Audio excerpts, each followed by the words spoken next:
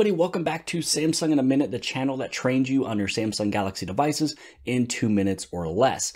Today's topic is talking about properly backing up your photos and the best way to get it done.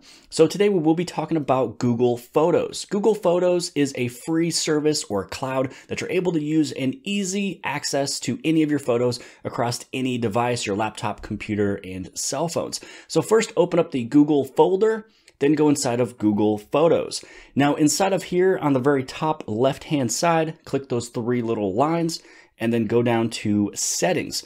Inside of here, you want to go on the very top where it says Backup and Sync. So first off, make sure that you are logged into the correct Gmail, so this way they're not going to a different Gmail that you wouldn't use in the future. Now there is no rhyme or reason to buy more storage because underneath here, underneath the upload size, there is two options. The first one is the original sizes of these images and you only have 5.6 gigs left, but you want to choose this option here, which is the free unlimited storage at high quality. You still get great visual quality at a reduced file size. Now, really, most people just want to be able to revisit those photos. And when you upload these images to Instagram and Facebook and Twitter, they're already getting to a smaller size as it is. Now, underneath here, just to look at some more settings, make sure that underneath photos, it is turned on for cellular data backup. That means that at any given point in time, you take a photo, give it just a couple minutes, and it's going to upload the photo automatically. And you can do the same thing with your videos, but this will take just a little bit more data. So make sure that your cellular data is a pretty high number or unlimited. So for me, I have mine turned off, which means that once I get home or to anywhere that has Wi-Fi, then it'll back up my videos via Wi-Fi.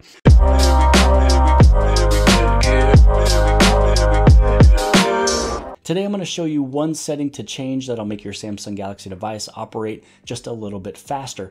And trust me, the moment you make one change to this one phone that you're using right now, every phone after this, you'll also make this change because you'll see a noticeable difference. The first thing you want to do is pull down the notification panel, click on the settings icon, and scroll all the way down to About Phone. Now, what we're about to do is unlock the developer options, but if you don't have your developer options unlocked yet, you want to go inside of About Phone, click on Software Information, and click on Build Number 7 times. Now, once you click on that build number 7 times, you'll notice that it would unlock build number. Unless if you have a lock on your phone, you'll have to type in that code really fast. Now, once you've unlocked it, you can go back over into your main settings page and underneath About Phone, click on Developer Options. So now that this is unlocked, you want to scroll down and you're going to find the area here that says Animation Scale. So originally these ones are set at 1x. Now what's happening is that you're going to see that there is a little transition scale kind of happening. So let's say that I move this over into 2. So if you see how slow this kind of popped up right here, and even if I go to 10, you can kind of see how slow this is happening. Well, there's an animation that's happening with the stock number of 1. But if you put it down to 0.5, you'll notice that it goes super fast. And even though it's just a little half second quicker, you'll see a pretty big difference, anytime that you use any phone. So this is a way to speed it up when you go from screen to screen to screen. Now, I don't suggest putting this down all the way down to 0, because what happens is if you were to press and hold, you see this little bouncing animation that's happening. You'll actually take away some of these little bouncing animations, and you might take away from some of the things that pops up right here. So just make sure that you put all of it down to 0.5. So with those 3 different transition windows, just put all of these to 0.5x, and now you've made your Samsung phone just a little bit quicker.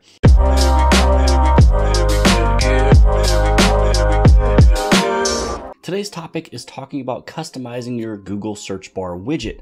So first off, if for some reason you don't see the Google search bar widget, press and hold anywhere on the screen and then click on Widgets. After that, search for Google, and you're going to basically drag and drop this onto your screen. Now, once you have this one up on the screen, click on that little G right over there. On the bottom right-hand side, click on More, and then right over here, you can see the option for Customize Widget. So underneath here, this is how you're able to change what your Google or the icon looks like. So if you like Google spelled out or just the letter G.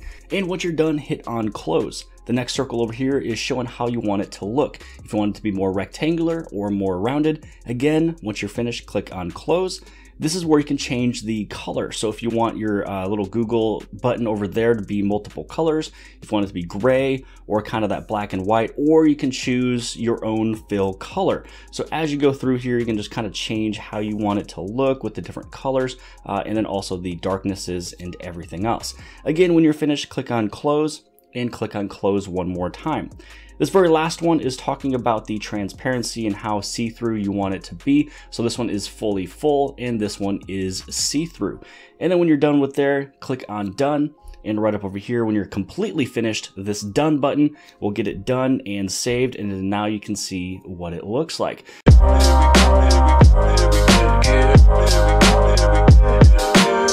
So naturally, you might go inside of your phone, go inside of contacts, and try to manage things from there.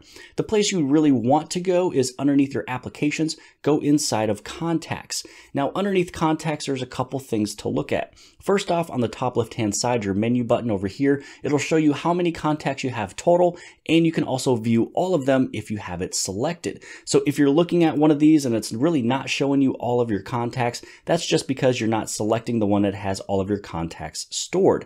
Now, if you like to move and change and manage how these are looking, scroll down to where it says Manage Contacts. Now, inside of here, there is a couple things you want to look at. The first one is default storage location. Every single time that you add in a phone number or contact to your phone, where do you want it to be stored? Make sure you select the correct Gmail, and then you can move on. Up here, you can go to sync contacts. So there are some of these you don't need to sync and some of them that are important. So just make sure that the ones that are important are turned on. Underneath that, you can go to Move Contacts. Now, this could be something that's brand new to the Samsung Galaxy Note 10, but you'll see something very similar with this with any phone running on Android 9. So let's say that you wanted to move your contacts from your phone, and then you're going to hit on Done, and you want it to go to your Gmail. That is really all you have to do. Hit on the move and it's done and complete. Now, if you don't have move contacts, you might have this option here, which is import export contacts.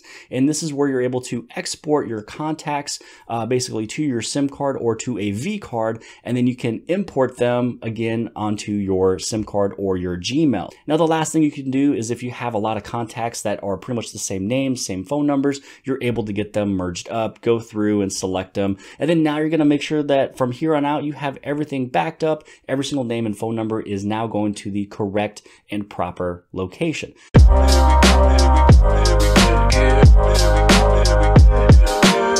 Today's topic is talking about properly setting up your fingerprint on the Galaxy S10 series as well as the Galaxy Note 10s. Now, what you want to do is pull down the notifications panel, click on the settings icon, and scroll down to biometrics and security.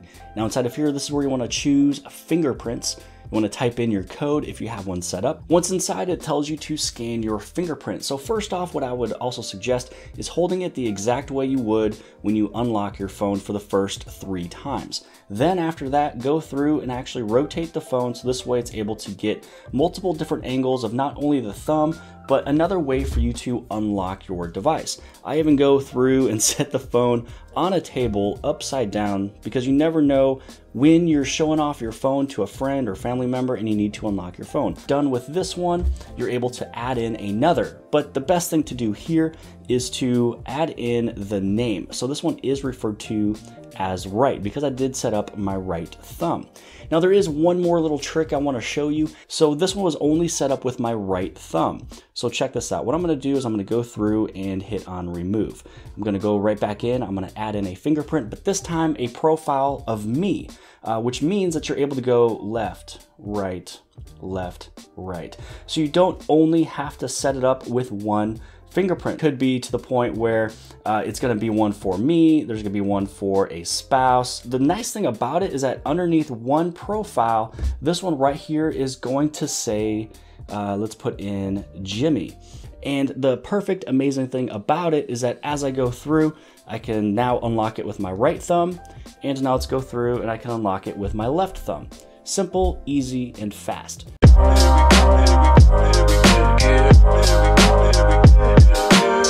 Today's topic is talking about the side key settings on the Galaxy Note 10 and the Note 10 Plus. Now, the reason why this is referred to as the side key is because some might reference this as the power key, and some might reference this as the Bixby button. So Samsung switched it over into side key settings. Now, there is 3 different ways of getting inside of these settings. The first way is by pressing and holding on the button and then clicking on side key settings on the very bottom. The next way is by pulling down the notifications panel and clicking on the power icon, which brings you over inside of your little power menu, which again brings you inside of the side key settings. And the last way, which is the longer way, is going inside of your settings, going down to the advanced features, and then clicking on side key. Now, once inside of here, you're able to turn on or off the double press, which a lot of people might use this one to quick launch camera, which is a fast way to open up your camera by pressing the button twice. Another way you can do that is by pressing it twice. You can open up Bixby, or you can open up really any other application. So once you have this one optioned, turned on, you're able to go through and open any application pre-installed or also downloaded. Now, for me, I take a lot of photos, I take a lot of videos, and so I'd like to have that option there. Right here, you also have the option of what happens when you do a press and hold. Underneath here, you can either do Wake Bixby or the power off menu, which most of everybody is used to doing a press and hold, bringing up the power off menu, which is the restart, power, and everything else. But you are able to switch it over into Bixby if you want it. So that is pretty much it. There is one little area down here that'll teach you how you can turn off your phone, which I also did show that just a little bit earlier. So you can do it with your buttons and also through Bixby. But really, this video is talking about setting up what happens when you press and hold or double press your side key button.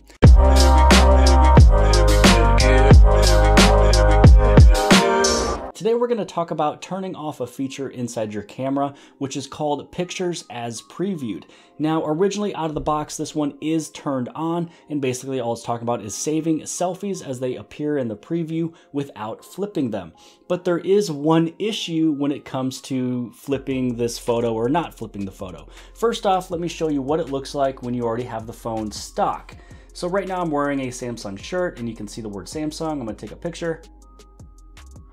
And once we took that photo, now I'm going to show you what it looks like. So you can see the word Samsung, it's spelled backwards. To me, it's a little distracting personally, and sometimes I just laugh when people take selfies and I'm like, why do you have everything in reverse? So one of the things that I do suggest, which is also the topic of this video, is just go inside of your camera settings, go to the very bottom, and turn off Pictures as Previewed, and here is why. Now I'm going to do a very similar photo.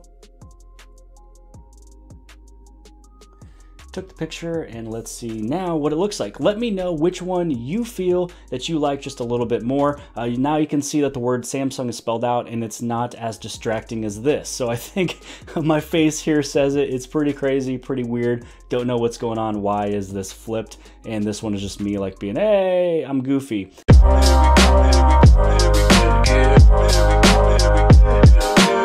Today we're going to talk about this setting or feature here that is called Go to Websites. Now this is inside of the gallery, and the thing I love about this setting or feature is if at any point in time you take a screenshot, it takes you directly over to the source. So if you need to purchase something for the house, maybe a toy for something, maybe for Christmas, or maybe this simple ingredients list here that has a ton of different ingredients that I used last week when the Chiefs played. So I make a crock pot meal every Sunday, and so I always take a screenshot of what I want to make, and maybe I needed to somehow try to find that same website, the same source, to kind of tell me how to make something. So this is where you want to go inside of your gallery and just make sure you're in your main portion of the gallery application. So again, go inside of gallery, top right hand side, go inside of settings, and then this is where you want to toggle on this feature.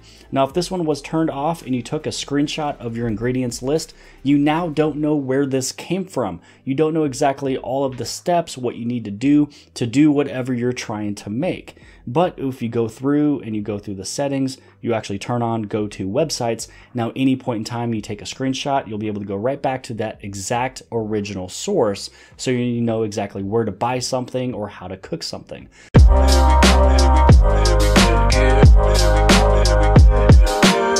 Today's video, we're going to talk about how you're able to unlock your Samsung Galaxy Note 10 with the press of the S Pen button. Now, this setting might not be for everybody if you're afraid of somebody getting into your phone, but because this one is one that you're able to unlock with the S Pen, usually that means you're within the vicinity or close area of your phone. Because how this works is, let's first go into the settings, and then I'll show you kind of what's happening. If you go inside of your settings, you're going to scroll down to where it says Advanced Features. Now, underneath Advanced Features, you're going to go to the very top where it says S Pen. And then underneath S Pen, it's the second one down, which says Unlock with S Pen Remote. So it says right here, if your phone locks while you're using your S Pen, just press the button to unlock it. So it's really talking about if your screen times out. Not really if you walk away, but if you do walk away, maybe you're getting popcorn out of the microwave, you're changing the channel on the TV, or something happens, then if your phone kind of turns off with you having the S Pen out, you're able to unlock it. So if I go inside of settings really fast, and let's say we do the screen timeout to 15 seconds, and if I don't touch this phone, within 15 seconds, it will turn off. Now with the screen that is timed out, if I press on the S Pen button, it's going to unlock for me so I don't have to go through all the different credentials. Now you might also be asking yourself what happens if the S Pen is in there and then the phone screen was off, and then maybe you took off the S Pen. It's really looking at if you were using the S Pen. So I can't get into my phone here just by pressing the button, or even if I try to go through and it still makes me have to put in my PIN and everything else. It just means that as you were holding onto the S Pen, your screen timed out, which means you're close within range and you still have the S Pen, so you're going to be coming right on back. That is how you're able to unlock the Galaxy Note 10 with the S Pen. And if it's for you, it's kind of up to you. I like this feature to be turned on because if I am walking away just to grab something from the kitchen, I come back, I don't have to hit credentials, I hit the S Pen button, boom, I am in.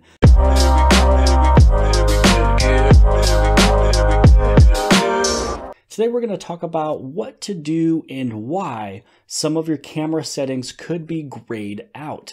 So I got this question asked actually yesterday, and it happens almost monthly, and they state, hey, I'm going through my camera settings, but some of these things are grayed out and I can't toggle it. So the first thing I do want to mention is make sure that when you're inside of your camera, go underneath the normal photo mode. If you're inside of video or live focus or really anything, you're going to notice that some of those settings is not able to be changed or toggled, and so they're going to be grayed out. So the first thing to do is make sure you're inside of photo.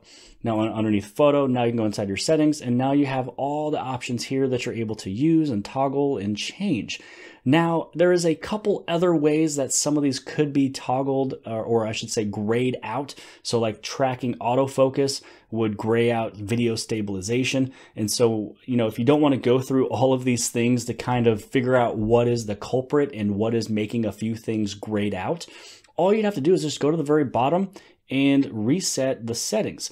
And then this way, once everything is reset, you can even see this little dot over here for video, letting you know that there could be an update or a change with this one. The only thing that has happened is everything kind of went back to normal, which is kind of what you're looking for, because sometimes it could even be this one here that grayed out everything else, and you don't want to go through all the little nitpicky, small, baby, tiny things. But first off, just make sure that you're inside of photo, just to make sure that when you go inside settings, everything is there for you to do. Because again, when you go inside of here underneath the video, you're going to notice that some of these will be grayed out. So first off, go inside of photo. If this doesn't work and you still see things are grayed out, just go to the very bottom and reset the settings.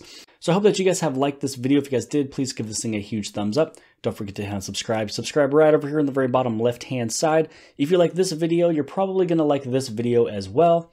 And other than that, I'll see you guys later. I got tons of soul, I'm a true collectible. Famous, so famous, #1 desirable. I do what I want, when I want, and how I want it. Leave you with the one in the air, that's how I roll. I got tons of